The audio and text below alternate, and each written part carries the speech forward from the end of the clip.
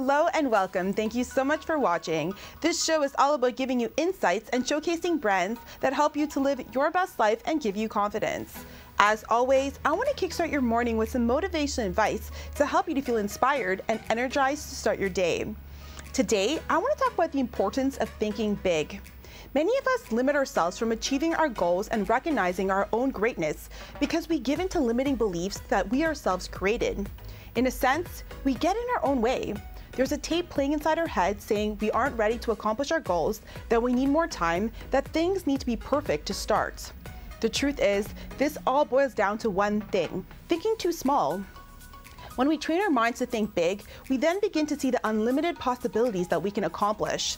Nothing is too big or small for us to accomplish if we set our minds to it. So how do we train our minds to think big? Well, we let go of any thoughts or beliefs that create small or limited thinking. Begin today to change I can to I will, I should to I am. These little changes in the way we speak to ourselves and our internal dialogue changes our thinking to always thinking big and seeing the possibilities. As Marianne Williamson quotes, "Think bigger, forget limits, embrace the idea of endless possibility. It will change you." Stay tuned. Coming up after the break, let's talk about one of your most memorable milestones that you had so far. I've had quite a lot of them. That was definitely one of them. Just the opportunity to sit with Michael and just kind of amazed that he knew my name. Yeah. I'm a little guy from Kingston, Jamaica, and this guy knew who I was. I think that was incredible. Next up on the show, we have the artist Shaggy, a pioneering reggae dancehall artist. Shaggy is among the top 3 streamed reggae artists of all time on Spotify, along with Bob Marley and Sean Paul. Shaggy, thank you so much for being on the show today. It's really an honor to have you. Thank you very much, man. I appreciate it. Much love, So before we dive into your successful career, highly successful career, let's talk about when you realized you wanted to be a musician. Wow. When did I want to become people said get into music for different reasons. I got into music simply because of women. That's honest. I was in the lunchroom at Erasmus Hall and I realized that if I spit rhymes, I got the girls, It was pretty evident at that point. I said, this is really happening. And after a while, you realize when I had these records, I got into clubs for free, I drink for free, and I always, got the prettiest girl. So it was pretty easy to make that transition. As I went on, and I think after I got to Carolina, was when I realized that I was now, Oh Caroline was the first #1 dancehall record in the British chart. So I was now in the head of and representing a whole genre, and it got serious at that point, Definitely. And I read somewhere that you were part of the military, so that's pretty interesting. How did that shape your destiny and kind of who you have become today? It's funny, people think that when you go into the military, you go into the military to learn how to fire a gun. I went into the military to learn how to balance my checkbook.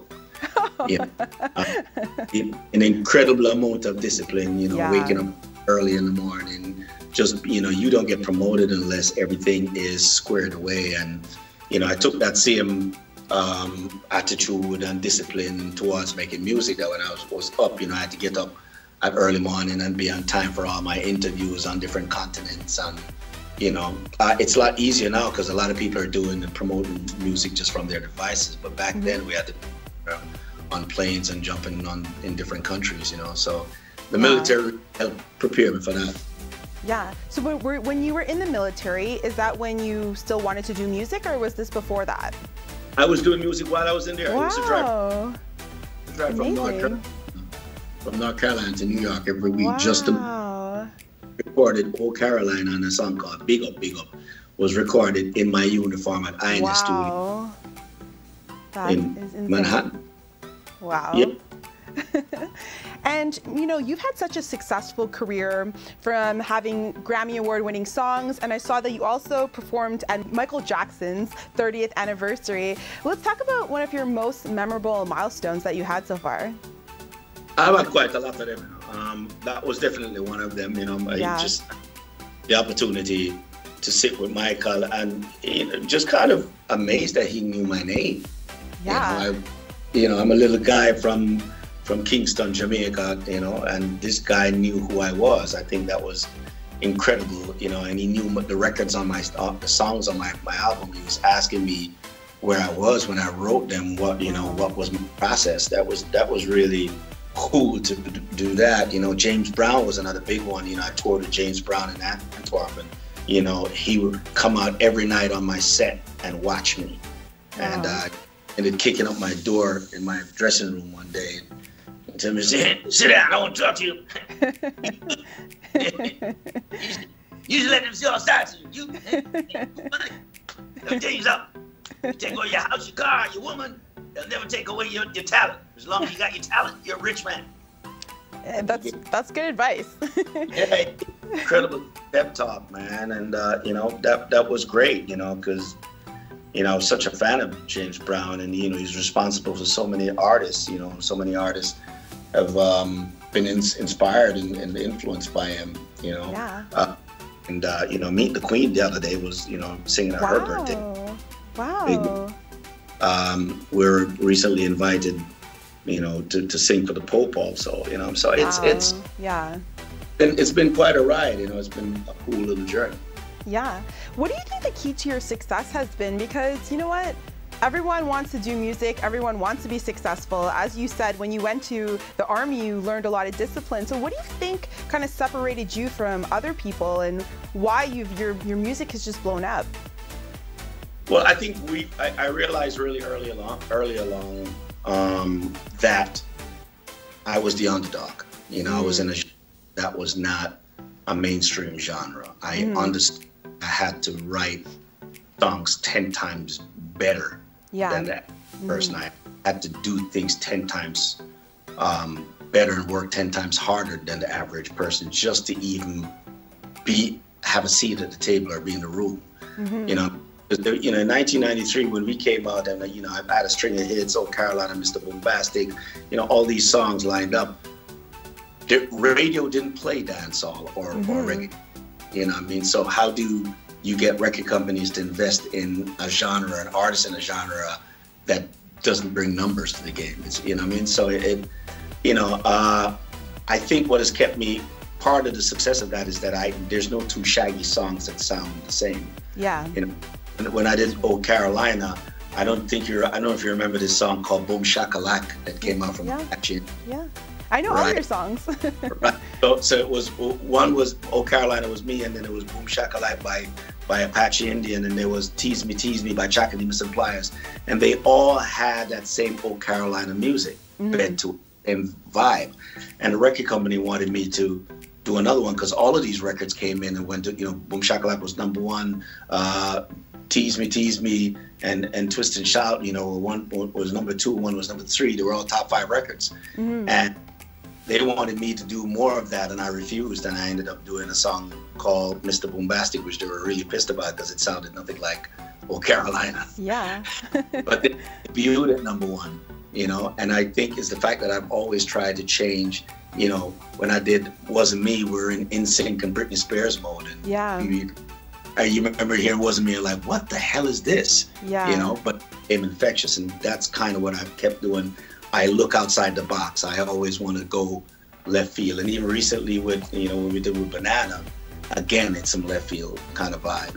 So that's what I just do. I got to be excited first before anyone else.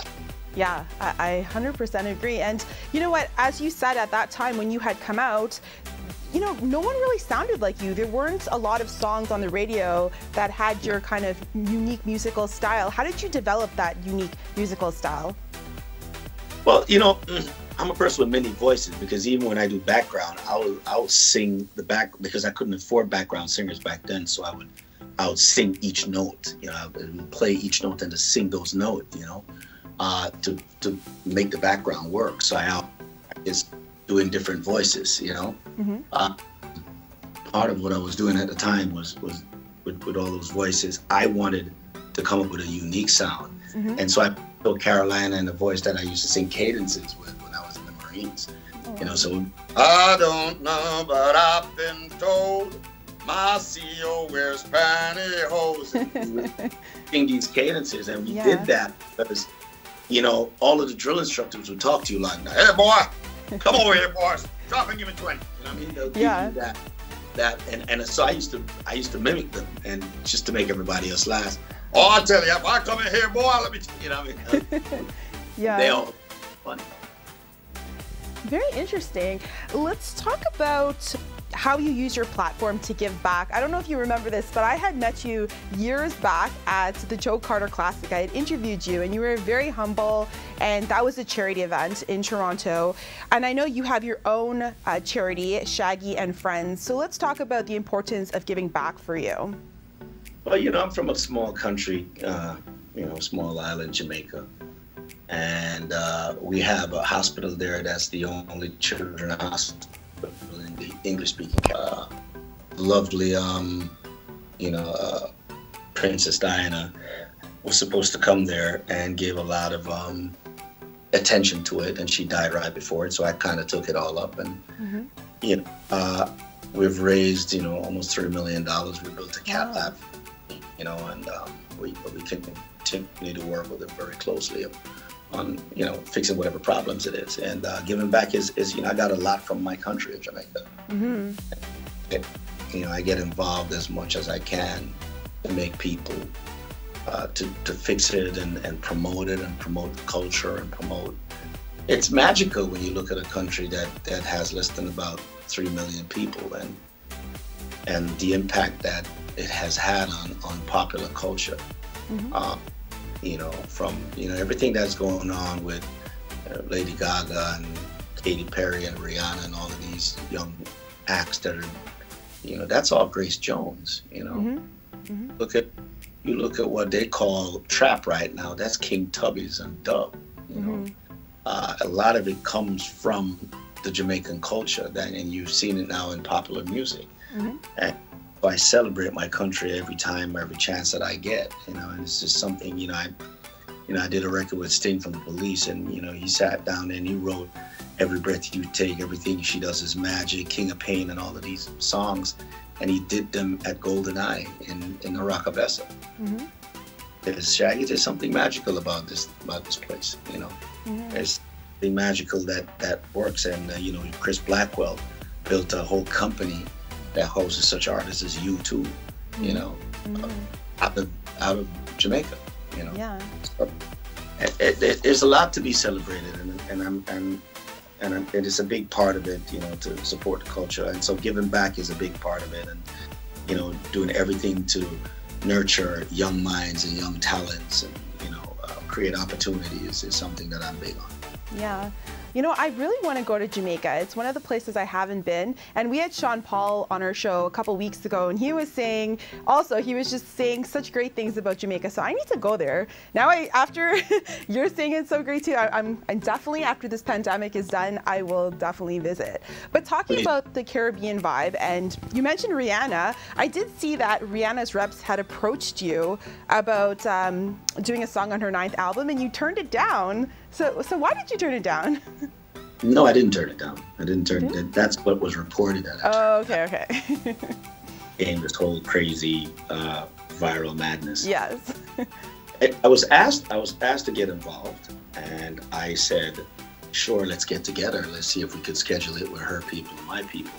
And obviously, she's incredibly busy, and I'm incredibly busy. I have a lot of things that I'm working on at the same time. And so they asked if if maybe because of our schedule, and if they could basically send me some beats. And I just didn't feel like I wanted to approach it that way. I would rather be in a session together and create the magic. You know, that's kind of what I said. And you know, I guess the way I said it, you know, they took it another way. You know, but as far as Omar, you know, the A&R and all these guys, you know, we still talk, and these guys are really wonderful guys. Rihanna it's always love every time I see her. You know, I've known her for so many years, and she's the queen of the Caribbean. You know, obviously a massive superstar in the world. So, so it wasn't a turn down or a snub of any sort. It was just, you know, scheduling conflicts, and and I prefer a certain way of doing production. That's okay, yeah, and I'm sure you guys will work together in the future. Two amazing artists, so I'm sure it'll happen. Let's talk about your current music. Banana has become a viral sensation. It has 30 million TikTok videos with the Banana Drop Challenge, so that's really cool. So let's talk about your current music and your new song. It's great. We just passed 1 billion streams yesterday. Wow, congratulations. Thank you very much. Big up to Conqueror, who's the feature, who's the artist on there, and he's an amazing guy. He came to me with a great idea.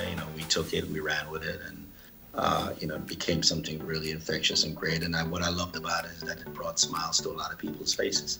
When you look at the Banana Drop Challenge, it was people that was young, old, black, white, straight, everybody were getting involved. It was a family affair, and the more you could do music that reach people on a global scale like that and really affect in a positive way and put smiles on their faces is a job well done in my book.